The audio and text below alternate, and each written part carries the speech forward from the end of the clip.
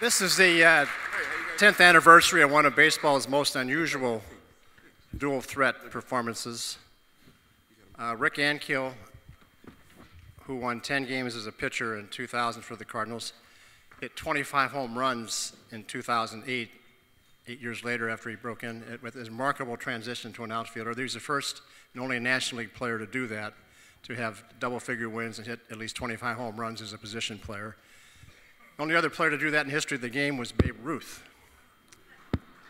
Who? Rick Ankiel also started a playoff game for the Cardinals and then hit a home run as a position player in a playoff game for the Atlanta Braves, the only National League player to have accomplished both those feats. Only one other player in baseball history did that, starting a playoff game or a postseason game and hitting a home run in a postseason game. That player was Babe Ruth. Who? So I would say pretty good company there, and for that, Rick Ankiel is the winner of the Brian P. and Bob Burns Nostalgia Award.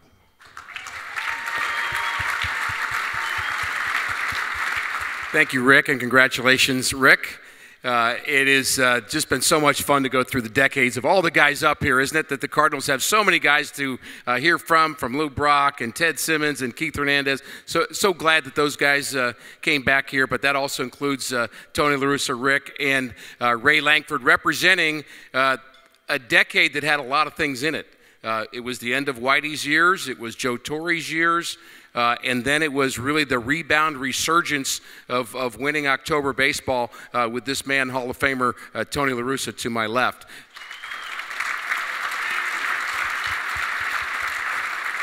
So I'm going to start with you, Tony, just thinking about that first move here to St. Louis. Obviously, you'd been successful in other places, but were you excited when you first had that thought that maybe I could be a part of something, and I call it a rebound, but a resurgence of October baseball here in this great baseball town? Well, I was definitely excited because in years 82, 5, and 7, as American Leaguer, I came to the World Series to observe, and I was really impressed with the way the fans got behind it. I came to St. Louis for the games, didn't go to the American League city, and so when I had the chance, I remember when I first started, Sparky Anderson knew that I loved the game. He said, always go to the National League before you retire. So to come to the Cardinals was a real opportunity, a treat. My only disappointment was, and it turned out great because the DeWitts have been amazing owners, but I love the Clydesdales, and they were gone for a while. But, you know, I knew the history. I knew the responsibility, and I remember the first spring when got there in spring training, and there's Lou and Red and Stan and Gibby, and I remember Gibby especially. He gave me the Heisman like. He says, "Man, you're an American leaguer. You're not good enough to be here." It still scares me. He told me that last night again. It'll let you know what he's thinking. One of the constants throughout all of what went on in the 90s, and that also included a year where we had no World Series, and it was the strike year of '94, but one of the constants for Cardinal fans was to see Ray Lankford play in center field.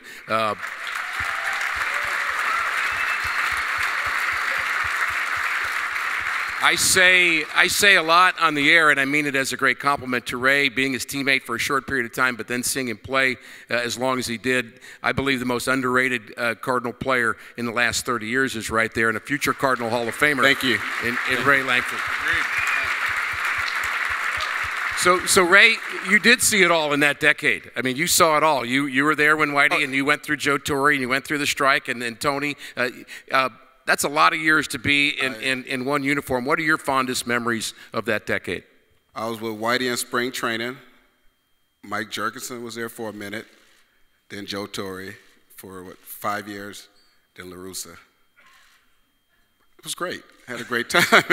It was great. But the thing about it, going into spring training, being around just all the guys. You know, as a kid, watching on TV, and now you have the opportunity to be in front of all these guys and practice with them and learn from them. I was just soaking it all in. For those that didn't see Ray play, and I assume most people in this room did, but maybe younger people, you had a unique combination of speed and power and defense, and you're really a complete, you talk about a five-tool player, most home runs, Busch Stadium 2, that man right there, Ray Langford. Is that how you would describe yourself as a player? When I got drafted by the Cardinals, Busch Stadium was huge. You was pitching there. Thankfully, how big I'm glad, yeah. And it was looking for guys that had speed, gap hitters, and I felt like I was that type of guy. So that's what it was all about. But over time, they brought the fences in, went to grass, and as I got older and started eating better, I got a little stronger and started hitting the ball out the ballpark. But it kind of worked out for me, and just had fun with it. I'm going to ask you about some of the guys that you learned from. Again, this is a story of the 60s, 70s, 80s, 90s, and we're not done yet here tonight. But the guys that were before you, what did you get from them?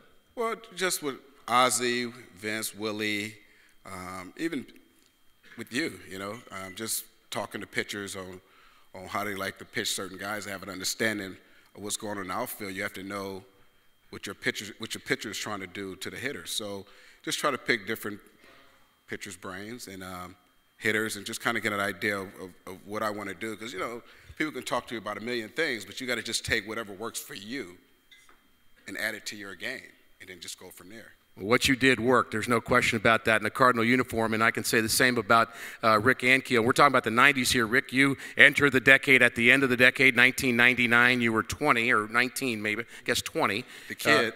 And he was just a kid, and he was a kid. You're still around, and phenomenal talent, obviously, Rick. And you break onto the scene in 99. That's pretty heady stuff for a 20-year-old. Would you agree with that? Or you look back on that, that's pretty heady stuff. I think at this age, I look at it, and I think it's heavy.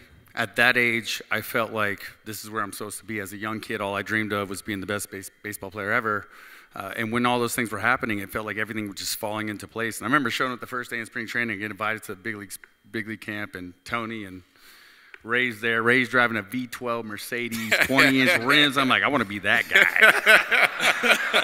I don't think Babe Ruth even had one of those. No, but seriously, it was such an honor to walk into that clubhouse, and you have Ray Langford and Mark McGuire, and then we had Jim Edmonds and everybody that invited over then, to walk in there and see your name, Ankiel, hanging in that locker room with all those special guys, and then Gibson and Lou Brock and every other one of those guys that show up. And all of a sudden, I'm there as just this little 19-year-old, little hotshot that they're all making fun of. But it's one of those memories that I'll never forget. 11 wins as a rookie in 2000, the following year, which we're counting as part of the decades, the end year of the 90s. And then you run into a roadblock, and you've written a book that I know you're very open about that roadblock, and pitching just wasn't working anymore for you. What was that like to go through that? I assume just a kind of a very difficult ordeal. Lonely and dark, and I don't want to leave this function tonight with people feeling bad for me, because you shouldn't. I don't want anybody to read my book or hear my story and feel bad for me. Let me set this down. Because you shouldn't. And I feel like I'm a blessed person. I'm a blessed athlete. I had an opportunity to play for the Cardinals as a pitcher, and not only that, but come back as an outfielder in an organization that welcomed me back, where I don't think any other organization almost on the planet that would have welcomed me back and accepted that and gave me the chance to come back as an outfielder. That's true. So, yeah.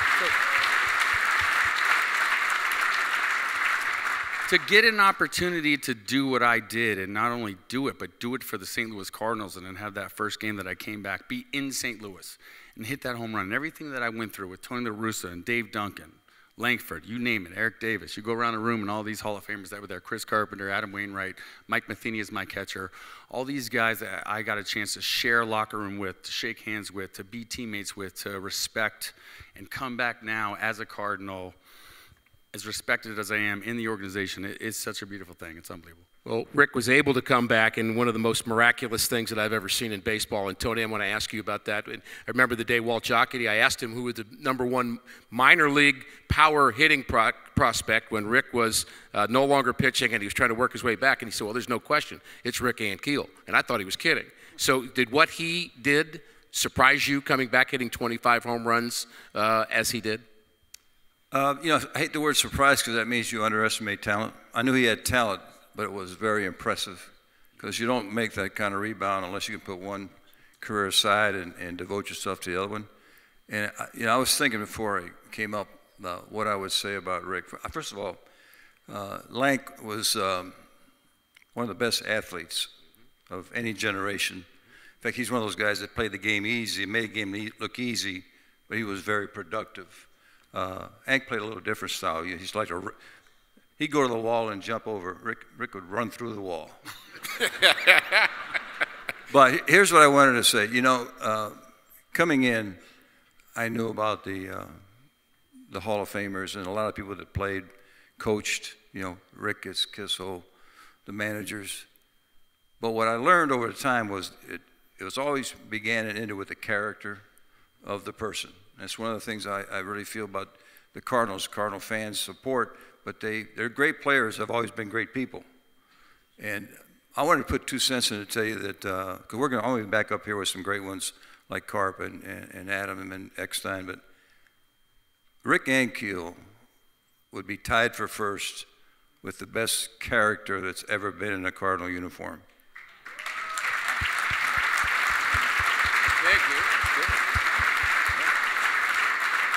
This guy had so much talent, and what he went through with the pitching and the way some of it was showing up to where it embarrassed, but he refused to give in. He never blamed anybody, always took it, and then he come back like he did. And the man that he is now, the husband and father, I'll say it again, he's tied for first with the very best the Cardinals have ever had.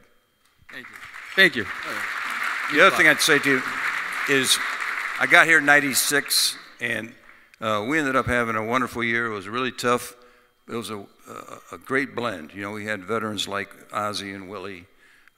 Andy Bennis was here. We had young guys like Alan Both the Bennis was there. And then Brian Jordan and Ray, Royce Clayton. I mean, it was just a nice, we struggled early, but once we got going, we were one win from the World Series. And then we got a little sluggish, and then we came back, and you saw the Big Mac. He really put a charge back into this franchise. And here again, we were just talking with the guys that know him. Mark is probably one of the most humble, shy, best friends you'd ever want to have. And as you heard him during last year's Hall of Fame, he was totally blown away by the Cardinal fans, and he came back for you. And so I think that part of the '90s, that second half, really set the stage for what happened the next decade. But it started in '96 with a really tough and well-earned playoff. And by the time we got towards the end of it, we had started to turn around. Well, we're so thankful that Tony came to St. Louis and was able to be a part of that. Tony La Russa, Hall of Famer, Rick Ankiel, Ray Lankford representing the '90s. Congratulations, guys.